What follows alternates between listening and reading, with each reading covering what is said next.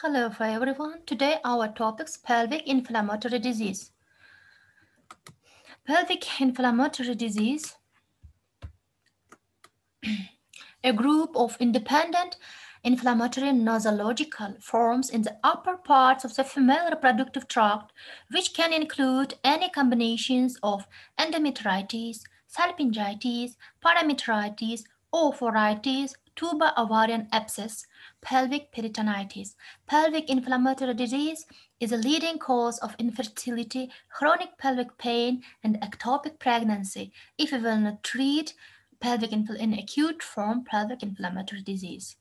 Epidemiology. Women with pelvic inflammatory disease make up 60-65% of outpatient gynecological patients and up to 30% hospitalized.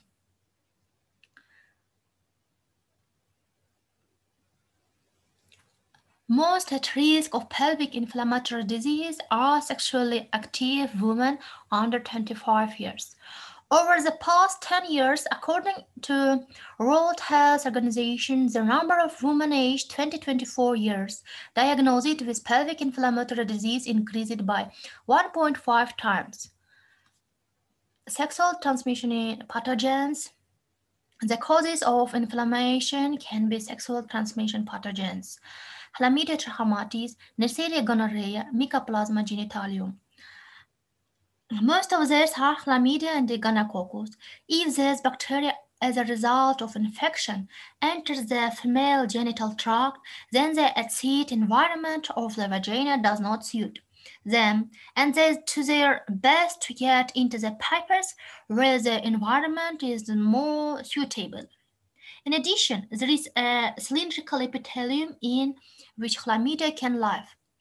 These pathogenic bacteria are armed with a sufficient arsenal of tools to fight off the immune system. However, inflammation in the appendage can be caused not only by the listed microorganisms. Facultative aerobic bacteria Escherichia coli, Gardnerella vaginalis, Haemophilus influenza, Streptococcus, Staphylococcus. In most cases, pelvic inflammatory disease are associated with more than with one pathogen. Here you see is gonococcal virulence factor ribosomal protein L12 is believed to be responsible for ascending gonorrhea in women. Cellular peptidoglycans provide resistant membranes of gonococcus to bactericidal drugs. Discharge frequency. Neisseria gonorrhea with pelvic inflammatory disease varies from 11 before 98%. Average discharge frequency with pelvic inflammatory disease ranges from 1.2 before 44%. In chlamydia trachomatis, in Mycoplasma genitalium, evidence for a role in the etiology of cervicitis and endometritis in women. Microbiological examination of 188 women with pelvic inflammatory disease. Goal. Determination of the etiological structure of pelvic inflammatory disease. Pathogens are not sexual transmission infection pathogens. Research material we take discharge from the cervical canal, aspirate from the uterine cavity, aspirate at a puncture of the Douglas space and the intraoperative materials. Microbial growth was absent in 112 samples. Which kind of causes of which kind of bacteria? Most of yes, Enterobacteria Escherichia coli. 35.9%. Then next stage, Streptococcus and the anaerobacterias,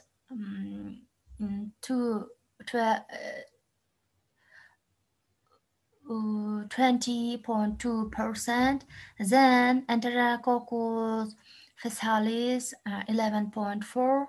And the next, the last place, 10.5% Staphylococcus. Etiology. Accurate identification of pelvic inflammatory disease pathogens is difficult. In order to determine the causative agent of pelvic inflammatory disease, material for research is obtained only by surgery. The flora of the vagina and cervical canal does not accurately reflect the composition of the pathogens of pelvic inflammatory disease. In one three of cases, no microorganisms can be isolated from the cervical canal. The culture method takes time, is not suitable for detecting chlamydia and anaerobes. The results of serological uh, is a polymerase chain reaction in the diagnosis of pelvic inflammatory disease are interpreted ambiguously. An overestimated diagnostic estimate is often justified, since an incorrect diagnosis and insufficient therapy can lead to serious consequences. Pathogenesis of pelvic inflammatory disease due to sexual behavior, young age, early onset of a sexual active life, having multiple sex partners, new appeared sexual partners after 3 months, history of sexual transmission infections in the patient or her partners, caused by instrumental inversions in the uterine cavity, damage to the cervical barrier, abortion, intrauterine contraceptive, administration within the previous 6 weeks, hysterosalpingography, plus fertilization procedure in vitro, and intrauterine insemination. Normally, the microorganisms of the vaginal and the cervix prevention of the penetration of pathogenic and opportunistic bacteria into the uterine cavity and the lumen of the fallopian tubes. Here you see sexual transmitted infections, Neisseria gonorrhea, chlamydia trachomatis, genitalium.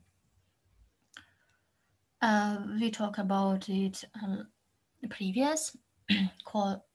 Most often these are chlamydia and gonococcus. Those bacteria, the results of infection enter the female genital tract, then the acid environment of the vagina does not suit them, and they do their best to get into the purpose.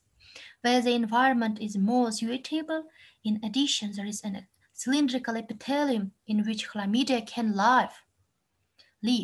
These pathogenic bacteria are armed with a sufficient arsenal of tools to fight off their immune system.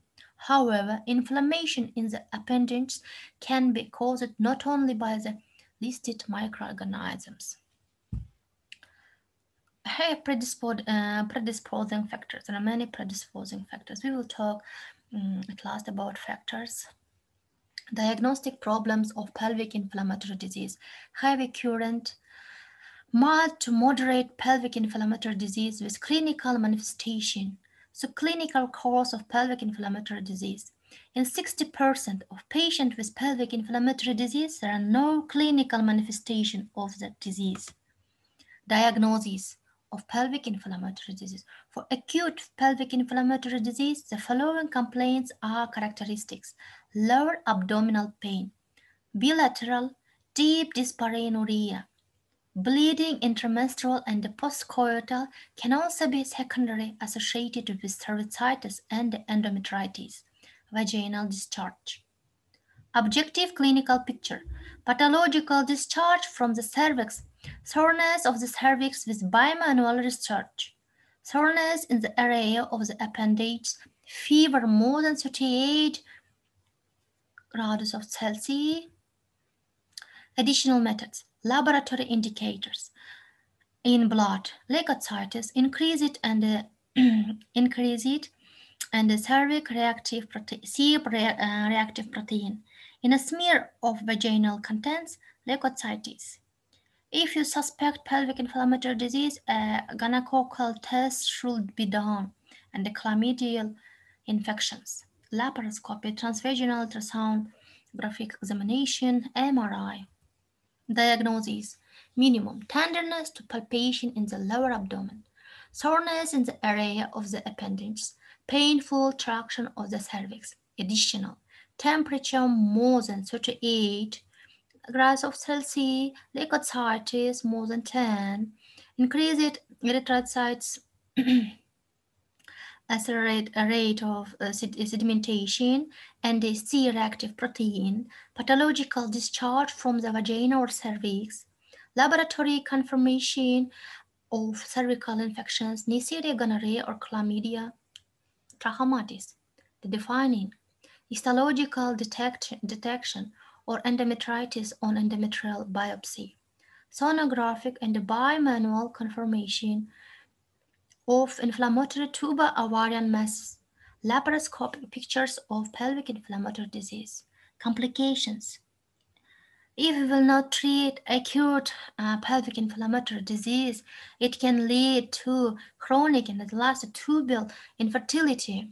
World Health Organization believes that the lack of timely therapy for pelvic inflammatory disease is a cause of tubal infertility in 55 for 85% of cases. Ectopic pregnancy. Postpartum pelvic inflammatory disease increases the risk of ectopic pregnancy by 7-10 times. Chronic pelvic pain, tubo-ovarian abscess, pelvic peritonitis, perihepatitis. Complications. Asymptomatic untreated infection lead to defeat of the upper genital tract and the development of pelvic inflammatory disease. It can lead to fibrosis, scarring, and a tubal obstruction. It lead to serious reproductive disorders, tubal infertility, ectopic pregnancy, chronic pelvic pain syndrome. Complications. Influence chlamydia trachomatis and mycoplasma genitalium in the mucous membrane of the fallopian tubes. Here you see a normal slated epithelium of fallopian tubes mucosa. Here, lesion of the mucous membrane of the fallopian tubes, chlamydia trachomatis. Here, mycoplasma genitalium. Complications. Ectopic pregnancy is multiplied for 6, tubal infertility multiplied 14, chronic pelvic pain multiplied 10, hysterectomy 8. Gonorrhea. Gonorrhea is the oldest bacterial infection that is transmitted by sexual contact. The bacterium that causes gonorrhea requires very specific conditions for growth and reproduction. It surfaces only on most surface between the body and the found most commonly in the vagina and the cervix. It can also live in the tube, urethra, through which urine drains from the bladder. It cannot live outside the body for longer than a few minutes, nor can it live on the skin on the hands, arms, or legs. Etiology caused by Neisseria gonorrhea, also known as Gonococcus bacteria. Gonococcus is a species of gram-negative diplococci bacteria. The infection is usually spread from one person to another through vaginal, oral, or anal sex. It may be able to spread it through the object contaminated with body fluid from an infected person. Diagnosis. Clinical features. Burning during urination. Frequent urination. Yellowish vaginal discharge. Redness and swelling of the genitals and vaginal itching or burning. Fever, pelvic cramping, abdominal pain, or pain with intercourse. Dyspareunia, yes? Investigations. Swabbing the infected site. Rectums, throat, cervix, and finding the bacteria in the laboratory through culturing. Polymerase chain reaction through applications technique. Treatment. 2 antibiotics, ceftriaxone and the other azithromycin. We will talk about treatment at the last of our lecture. Risk factors. Sexual exposure to an infected partners without barrier protection. Condom failure. Multiple sex partners, history of concurrent or past sexual transmitted disease, low socioeconomic status, complications, pelvic inflammatory disease, long-term pelvic pain, ectopic pregnancy, infertility, inflammation of the joints and the tendons, skin lesions, meningitis, chlamydia. Chlamydia is also a bacterial infection which is very similar go to gonorrhea in spread and symptoms. Etiology. It is caused by Chlamydia trachomatis, commonly known as chlamydia. It can also cause trachoma, lymphogranuloma, venereum, non-gonococcal urethritis, cervicitis, salpingitis, pelvic inflammatory disease. Diagnosis: urine test done in the laboratory for presence of this infection. Swab culture: chlamydia can be detected on material collected by swabbing the cervix during a traditional examination using a speculum. Treatment: treatment same as for gonorrhea and Neisseria. The antibiotics are given multiple times for 5–10 days, and the patient should be abstain from sex during the treatment. Risk factors for Chlamydia trachomatis: multiple sex partners, inconsistent or incorrect condom use. Latex condom use helps prevent the spread of sexually transmitted infections. A history of chlamydia or other sexual transmitted infections, excessive alcohol or illegal drug use. Man, homosexuality, sex. Complications: pelvic inflammatory disease, epididymitis, prostate gland infections, infertility, ectopic pregnancy, vaginitis. Syphilis. Syphilis is a sexual transmitted disease that has been around for centuries and appears on the area of vulva. Etiology: caused by bacterial organisms called spirochetes, organisms which is known as Treponema pallidum. The spirochete is a worm-like spiral-shaped organism. It infected the person by burrowing into the moist, mucous-covered lining of the mouth or genitals. The spirochetes produced a classic painless ulcer known as chancre. Stages and clinical features. There are three stages of syphilis alone, within an inactive latent stage. First stage: formation of ulcer known as chancre, developed within 10–90 days after infection. It is not highly contagious when it is in ulcer form. Second stage: secondary syphilis, appears its primary stage is not treated or not resolved in one its own, develops in weeks to months, and lasts for 4–6 weeks. Symptoms like a rash on palm and the feet may develop with no itching. Hair loss, sore throat, fever, and headaches are seen. White patches on nose, mouth, and vagina are apparent. It is highly contagious in this condition. Latent stage appears as secondary syphilis, continues with no symptoms. It lasts for 20 years or more and develops into the tertiary stage. Diagnosis: it is based on an appearance of chancre, non-treponemal tests, which are specific blood tests known as rapid plasminogen reagent tests.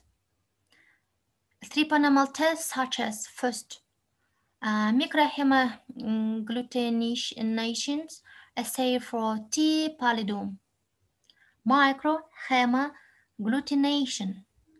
Second, fluorescent treponemal antibody absorbed tests. Second, treatment. Depending on the stage of disease, long-acting penicillin injections have been very effective in treating both early and late-stage syphilis. Treatment of neurosyphilis requires the forced administration of penicillin. Other treatments include oral doxycycline or tetracycline. Tertiary syphilis. Tertiary syphilis is also a systemic stage of the disease, and it can cause a variety of problems throughout the body, including abnormal bulging of the large vessels leaving the heart, the aorta, resulting in the heart problems, the development of large nodules, gummus, in various organs of the body, infection of the brain causing a stroke, mental confusion, meningitis, problems with the sensation or weakness, neurosyphilis, involvement of the eyes leading to site deterioration, involvement of the ears, resulting in a deafness. The damage sustained by the body during the tertiary stage of syphilis is severe and can even be fatal. Treatment: primary, secondary, and earlier latent syphilis, first line, benzathine, penicillin, penicillin allergy, cap, doxycycline, erythromycin, ceftriaxone. Children, a single intramuscular injection of benzathine penicillin, 50,000 units kg up to 2.4 million units. Trichomonias. What is it? An infection caused by Trichomonias vaginalis, a microscopic single-coiled organism that can be found in the urethra, bladder, vagina, cervix, or under the foreskin. How is trichomoniasis transmitted?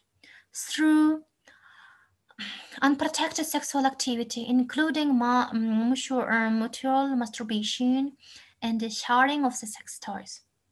Signs and symptoms. About half of infected women show signs of infection, including off-white or yellowish-green, frothy vaginal discharge, sore or itchy vagina, pain during intercourse or urination. Endometritis is an inflammation of the inner lining of the uterus or endometrium. Endometritis is different from endometriosis. Tortuous both conditions affect the lining of the uterus.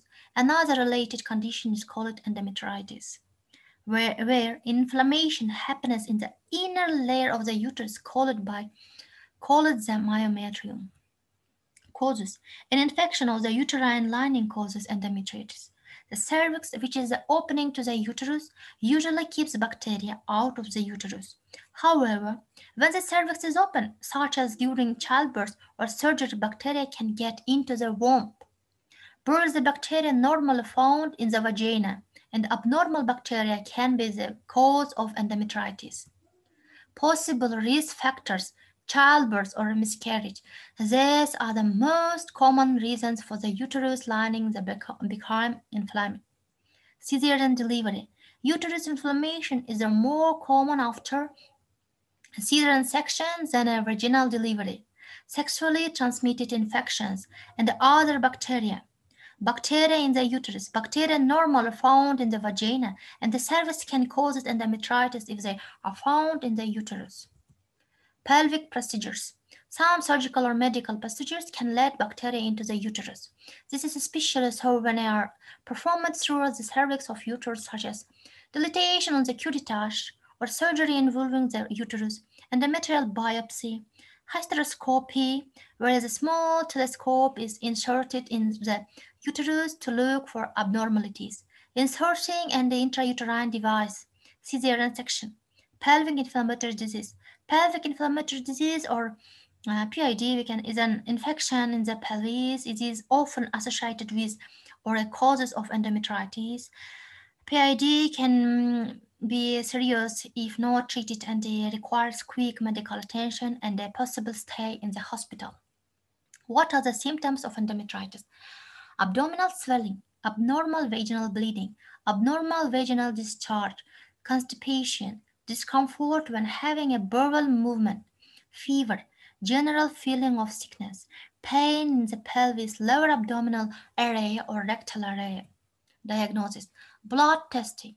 A complete blood count can be used to monitor for possible infection or assess inflammatory conditions. Cervical culture. The doctor may take a swab from the cervix to look for chlamydia, gonorrhea, or other bacteria. Wet mount. Discharge from the cervix may be collected and looked at under a microscope. This can help to identify other causes of an infection or inflammation.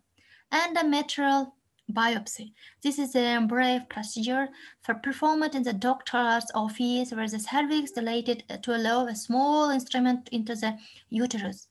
The instrument takes a small sample of the endometrial lining, which is sent to the laboratory for analysis. Laparoscopy or hysteroscopy. These surgical procedures Allow the doctor to look directly at the uterus. Treatment. When doctors treat endometritis, they aim to remove the infection and the inflammation from the uterus. This may involve antibiotics. These are used to fight the bacteria causing the uterus lining inflammation. If the infection is very severe, a person may need intravenous antibiotics in the hospital. Further tests, cervical cultures or endometrial biopsy to ensure that the infection is completely gone after finishing the course of antibiotics. If not, a different antibiotic may be needed. Removing tissue. If there is any tissue left in the uterus after childbirth or a miscarriage, the surgeon may need to remove it, treating and abscesses. If an abscess forms in the abdomen from the infection, surgery or a needle aspiration will be needed to remove the infected fluid or pus. Complication endometritis, if it is left untreated, may cause the following complications: infertility, pelvic peritonitis, general pelvic infection, abscess in the pelvis or uterus, septicemia, bacteria in the bloodstream, septic shock. Okay, patient management tactics with acute pelvic inflammatory disease. Early diagnosis and the treatment is very important for the prevention of infertility. All patients should be screened for sexually transmitted infection, including human immunodeficit virus. Patient management tactics with acute antibiotic therapy should ensure the elimination of the widest possible range of pathogens: chlamydia trachomatis, gonorrhea, genitalium, gram plus, gram negative, aerobic and anaerobic. The optimal choice is combined antibiotic therapy. It is described to use a smaller number of drugs at the same time with a large dosing interval and good tolerance. The drugs must create high concentrations in the tissue of the reproductive organs. It is advisable to choose drugs that have both parenteral and oral forms of release. Features of antibiotic therapy. Patient with mild to moderate episode of pelvic inflammatory disease should be treated on an outpatient basis with oral medications. Treatment of severe forms should always begin with parenteral antibiotics and 24-48 hours after clinical improvement, a switch to oral administration possible. Recommendations for antibiotic treatment regimens for pelvic inflammatory disease as opposed to diagnosis vary from country to country. Optimal duration of treatment not established, but most clinical observations determine that its total duration should be 10-14 days. For outpatient treatment, a second examination is indicated 2-3 days after the start of treatment. The lack of positive dynamics is an indication for hospitalization. Sex partners of patients with pelvic inflammatory disease who were in contact for 60 days prior to the onset of symptoms need evaluation and, if necessary, treatment. Indications for hospitalization. Recommendations: inability to exclude acute surgical pathology, pregnancy, lack of effects from oral therapy, patients' inability to adhere to or tolerate an outpatient oral therapy regimen, severe disease, nausea, vomiting, high fever, tuba ovarian abscess. Diagnostic, diagnostic uncertainty, ineffectiveness of oral treatment, serious condition, tuba ovarian abscess, intolerance to oral treatment, pregnancy. Recommended therapy for pelvic inflammatory disease, outpatient use: ceftriaxone, ofloxacin, levofloxacin, ceftriaxone. Drug number one, preparation number two to 3 years, ceftriaxone, doxycycline, metronidazole. Here you see doses with doses, antibiotics. Cephalosporins in pelvic inflammatory disease therapy, single injections of cephalosporins, second, third fourth generation, optimal choice of cephalosporins and KNO. Cefoxitin is more effective against anaerobic flora. Ceftriaxone has advantages in relation to Neisseria gonorrhea. No published data record use oral cephalosporins for the treatment of patients with pelvic inflammatory disease. Doxycycline contraindicated many categories of patients include children, teenagers, pregnant, and lactating women. Groups of resistant common pathogens of pelvic inflammatory disease, gonorrhea, enterobacteria, and others. Doxycycline heresy 30 days after the end of treatment in 41% of cases reported therapeutic failure. The CM used due to incomplete eradication Mycoplasma genitalium. Here you see azithromycin, ofloxacin, ciprofloxacin, tetracycline, amoxicillin. Azithromycin is the most active antibacterial drugs against strain Chlamydia trachomatis. Sex partner management tactics. Sex partners of patients should be screened for gonorrhea and chlamydial infection. In the absence of the possibility of examining the partners, it is recommended to prescribe empirical antibiotics therapy active against gonococcus and chlamydia. Ceftriaxone 250 milligrams, single dose plus azithromycin or azithromycin 1 gram. Okay, it's the last. I won't say you about prevention. How we can prevention pelvic inflammatory disease. Pelvic inflammatory disease are not always caused by sexual transmitted infection. Sometimes normal bacteria in vagina can travel up to reproductive organs and cause pelvic inflammatory disease. But can lower your risk of pelvic inflammatory disease by not touching. Uh, if you have no sex, lower your risk of getting and sexual transmission infection with the following steps. Use condoms. Condoms are the best way to prevent sexual transmission infections when you have sex, because a man does not need to ejaculate to give or get transmission infections. Make sure to put the condom on before the penis touches the vagina, mouth, or anus. Other methods of birth control, like birth control pills, shots, implants, or diaphragms, get tested. Be sure you and your partners are tested for pelvic transmission infections. Talk to each other about the test results before you have uh, sex. Be monogamous. Having sex with a just one partner can lower your risk for sexual transmission infections. Mm, Limit your number of the sex partners. Do not douche.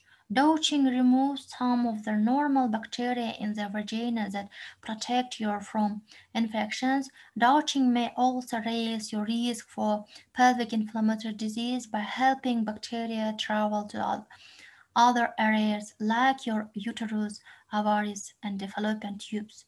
Do not abuse alcohol or drugs.